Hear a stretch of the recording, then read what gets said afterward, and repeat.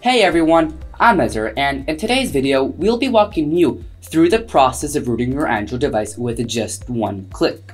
We'll begin by heading to the Google Play Store to download and install the Root Checker application. Once it's installed, we'll open the app, agree to the terms, and use the Verify Root function to check if our device is already rooted.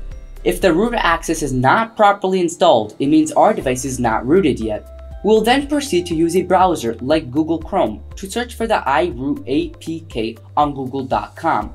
Once we find the first website, we'll download the iRoot application from it and save the APK file on our device. After downloading the iRoot application, we'll open it and navigate to the settings to enable the installation of unknown sources. Then, we'll click on Allow and Next to begin the installation process. You may encounter a warning from Play Protect, but you can click on Details and then Install anyway to proceed.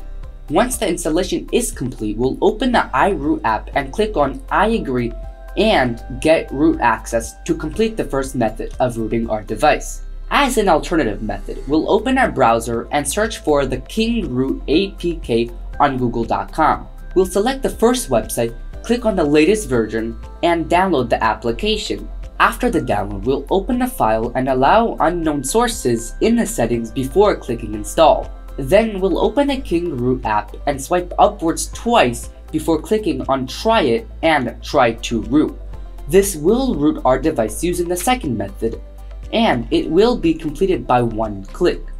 As the rooting process progresses, we'll see the progress on the screen, and once it's complete, we'll know that our device has been successfully rooted. To confirm, we'll minimize the KingRoot app and open the Root Checker application. We'll then click on Verify Root, and you can see that our device is now rooted. By following these two simple methods, you too can easily root any Android device with just one click. Don't forget to like this video and subscribe with the bell notification turned on to all for more useful tech videos.